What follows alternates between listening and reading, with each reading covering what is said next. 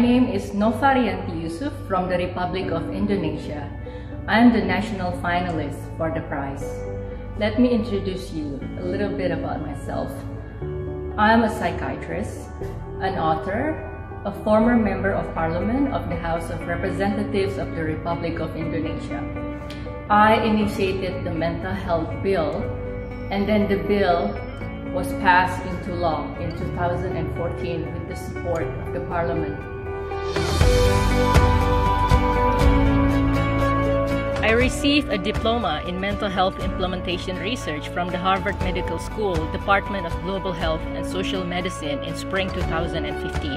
The invitation itself to become visiting scientist or research scholar was to recognize my work as Member of Parliament. After I retired from politics for good, I continue my practice as a psychiatrist and deal mostly with teenagers having suicidal ideation. This is in line with my PhD research. In a sample of 910 students at accredited A general high schools and vocational high schools in Jakarta, utilizing the instrument that I produce, students with high risk factor for suicidal ideation are 13.8%. My PhD research is also part of my research consultancy work for the WHO Indonesia, which I developed into a report for WHO Indonesia and Ministry of Health on early 2019. In Indonesia, I believe adolescents are our biggest concerns for suicide prevention, other than, of course, to eradicate chain. Since 2011, I have launched an initiative called Mobile Mental Health Services to visit high schools throughout Jakarta and also parts of East Java. I work closely with another female researcher. Ever since Nova produced the instrument to detect risk of suicide among adolescents, we have received requests from other institutions in Indonesia, particularly education and research institutions, to utilize Nova's instrument.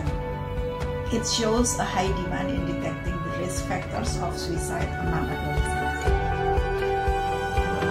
As head of Jakarta Psychiatric Association and Secretary General of the Asia Federation of Psychiatric Associations, I have officially visited mental health facilities in Cambodia, Thailand, and Singapore. But in the spirit of caring and sharing community, we can learn and share from one another. The New York Times profiled my work in the Saturday Profile on October 22, 2016.